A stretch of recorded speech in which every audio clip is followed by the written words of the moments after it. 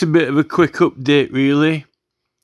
So I still think these notices of intended prosecution are all illegal because of Magna Carta, that no sheriffs can hold common pleas. Now, they've got sheriffs in Scotland who are kind of like sitting as magistrates, they call them sheriff, but that this is only since 2014, and really they've changed a lot around in Scotland. So definitely this 967 Queen Elizabeth, when she was younger, they scrapped this Magna Carta, which you can't do that. Now, it says that sheriffs can't hold pleas of the Crown. So you have to find out what exactly is or is not pleas of the Crown. Does that mean quarter sessions and assizes and, serious offences with Crown judges, or what? Well, interestingly, in the 1300s Justices of the Peace Act, the earliest one, it's talking about the sheriffs in terms of, offences, offending the Majesty, and on offences as if all law breaking is effectively against the Majesty. So, but the thing, the one point to raise question about is that the thing is, before the conquest, before William the Conqueror, when it was still under Anglo-Saxon law, they got these reeves. They called them the reeves, who were the magistrates. But the word sheriff is meant to be sherive, shire, the shire's reeve, right? So under the Anglo-Saxons, they had these shire reeves, right, in each 100. And then you got this wapentaks, which is, the wapentak is the same as 100, but it's like they had the Danelaw as well. But I'm not sure what they were doing under the Romans, but the Romans had these vigils, and some of the Roman soldiers kind of backed up a bit as well. But they had these vigils, and they had Roman law. So I don't know what happened to the Celtic legal system, because they went to have got rid of all the druids, but they kept all these hundreds and shires, so it must have. It'd be interesting to know exactly what happened under the Romans. But according to the Celts, they had the druids. They had judges and the druids, but they were meant to have travelled around, and it wasn't like the clan leaders or the king, but they had councils who made up the law. They were voted in, but then the judges were the druids, and they were kind of independent judges against other people's legal matters, but the druids weren't kind of like police or anything such as that. I think they were just judging other people's matters. Someone got a judge to sort the dispute out for them. So the druids definitely weren't sort of police, I don't think. So these shire reeves, but the thing is, after William the Conqueror and so forth, and then Justices of the Peace Act, they got like people to uphold the law. They had like a lord. This is where you get your House of Lords, the peers, and then they had like a sheriff and a few other people, but in each shire or area. But they're only really kind of like for the whole shire or county. There's only a handful of them, right? Because the law was upheld by the citizens, right? Hue and cry, right? You had to apprehend, it was everyone's duty to apprehend anyone who broke the law, criminals, and then they had to be taken to the shire reeve, who was the judge. It wasn't kind of like all the heavy work, the handiwork had been done by us, until, really properly until the Metropolitan Police, I suppose. But, you've always got, Royal Guards and soldiers and all this and so forth in between. But, so, now the thing is, right, going by Magna Carta and the claim of right in Scotland, there's a few kind of principles that are important and they're set out in the law. And there's a principle that you're not supposed to get you're not supposed to give favors for confessions, or say get a reduced punishment if you confess. If you get any reduction on your sentencing, that will come from mitigation and your evidence and plea. It won't come from that. That's once you've entered your plea, and after once you've been found guilty or not, then your sentencing and so forth. They can't give you a discounted offer in exchange for you confessing, right? Although we hear some courts say, they'll go easy on you if you confess, but if you're not guilty, that's admitting that you did it. Well, if you didn't, so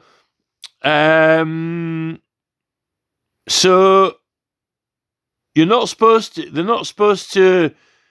You can't have a wanted poster and then you yourself sort of like for the reward.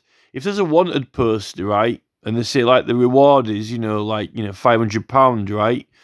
You can't hand yourself in for the £500 reward, because what if you get fined 100, but they give you 500 for handing yourself in?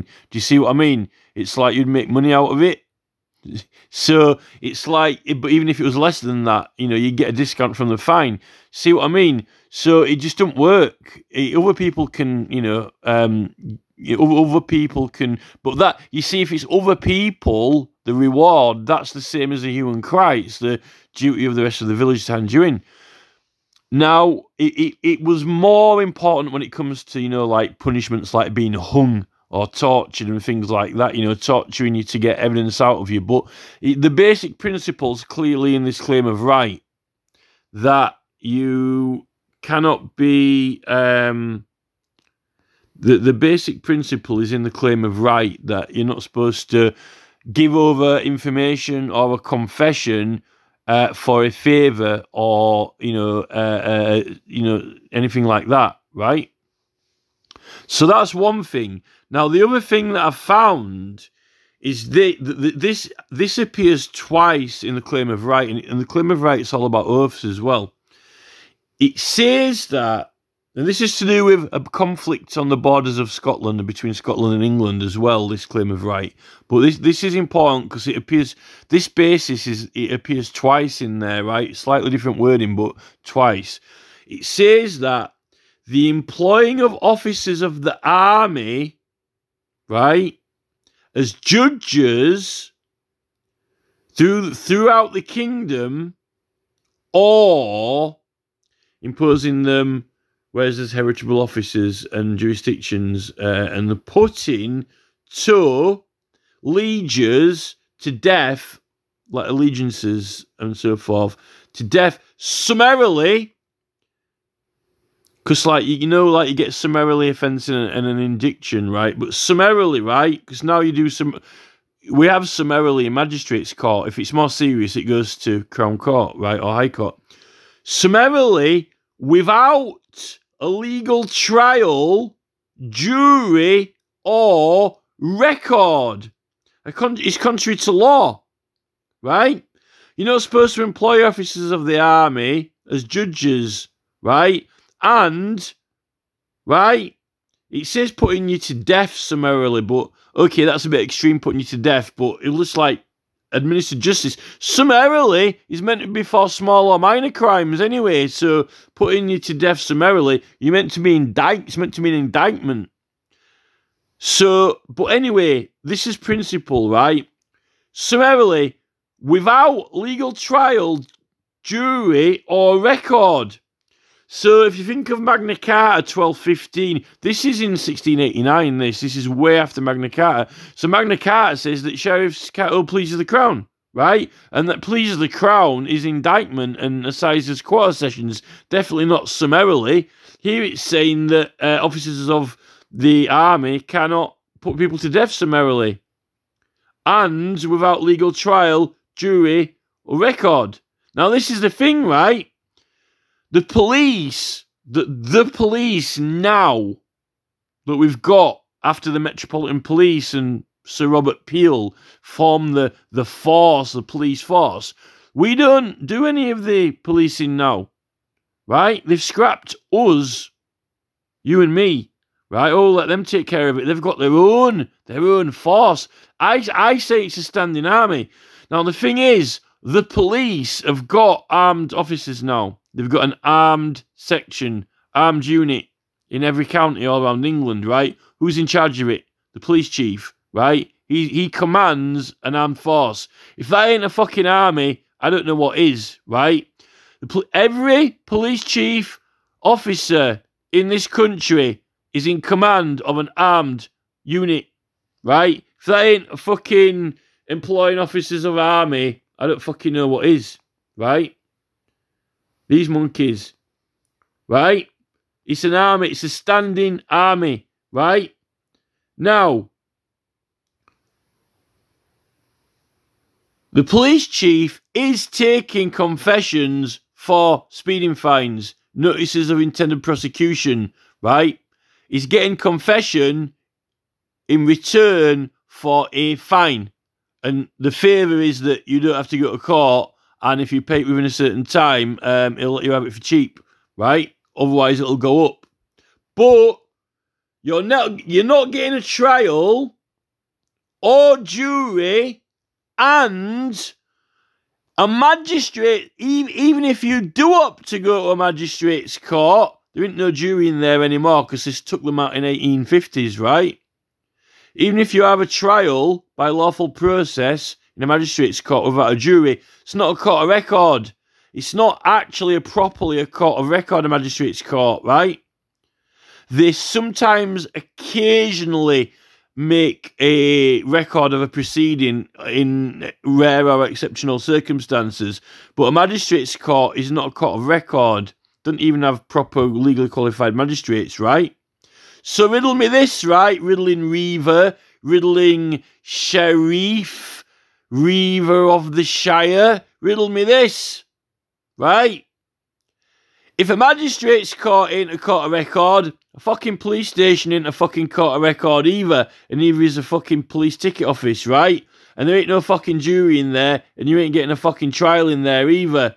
Neither, none, nothing, zero, zitch, no trial, no jury, no court of record. And they delete all the fucking evidence after 5 years anyway, or less, if you're lucky, and ain't taking no legal argument off you whatsoever. You can write, you can come out with QC, KC, KFC, Piccadilly C, or whatever. You could get, you could get a professor of law to send something to that chief officer. He's like, he ain't taking no legal arguments from no one, right? Employing the officers of the army as judges through the kingdom, or, not and, or imposing them, right? What actually is happening is we are being fined by force and blackmail by an army is using blackmail and letters without a fair trial to extort massive amounts of money. And also there's a word in the Justices of the Peace Act in the as well that's out on the highways, causing distress to people when they're just going around about their business. The only distress that's going on that road is when the camera flashes and you get a letter through the post. That is the only distress that's happening on that 4-lane motorway, which is clear as I can see, which is dropping down to 20 mile an hour, and people are panicking or shitting the pants. It is distress. So I can't see how those notices of intended prosecution are lawful. And in Scotland, all this sheriff's holding court of the sheriff nonsense is since Gordon Brown and Tony Blair. All that tosh, and particularly seeing as Tony Blair 2002 congestion charge, which is also against Magna Carta as well. We're being fleeced by these people. We're being well and truly fleeced against all principles of established law, which was well set out over a very, very long period of time, right? Even after the conquest, because they were taking advantage of people, fining people, intimidating, threatening people here, as well. And officers of the army, even killing people. Officers of the army shall not be employed as judges, right? So as far as I'm concerned, it's not. I can't see how those notice of intended prosecution are lawful, and even if it's summarily, all right, okay, even if it's not a fine, because a fine you'd have to go to court with a fine. If you don't turn up at court, they just send the bailiffs around. You don't go to prison for not paying a parking fine. They just come after them purely after the money, not after you. They're after the money. They'll come and take someone's car. Which it's funny that you could come after someone's car, but yet in Magna Carta it says that you can't take your car from you. So I don't even know how they can do that after 1967 either. So I as far as I'm concerned, they're screwed, because it goes, and I think everyone knows that. Everyone knows it. It's not right. All these letters and fines and all this blackmail and huge amounts of money. It's just like, cast the fishing net out, go fishing. And even when you do go to court, some people succeed, but, I think a lot of those, a lot of the legislation has been used, and, they've got these stipendiary magistrates in there who aren't legally trained. They're all volunteers. Apparently they're not even paid, unless you get a district judge. And then, I got district judge, throw the book at him. He didn't even know about parliamentary privilege, I can throw the book at him, and I'll throw that, Thomas Erskine May book at him, privileges, it doesn't exist. There's no such thing. Is this a stipendiary magistrate here? Are you trained in law? What are you doing in this court? What are you doing in this courtroom? Where's the district judge? You won't do any better with him. Let's just chuck this, throw this fucking Thomas Erskine May book at his head. There's no such thing as privilege or indemnity. It doesn't exist. What's the word? I always forget this word. It was delusional. You're delusional. Well, what's this then? What's the fucking Erskine May book? It's the gold standard of Parliament. This is the go-to book of MPs and ministers of Parliament. A fucking district judge supposed to be trained in law. You end up being in the. You might as well be Patrick Gibbs, KC.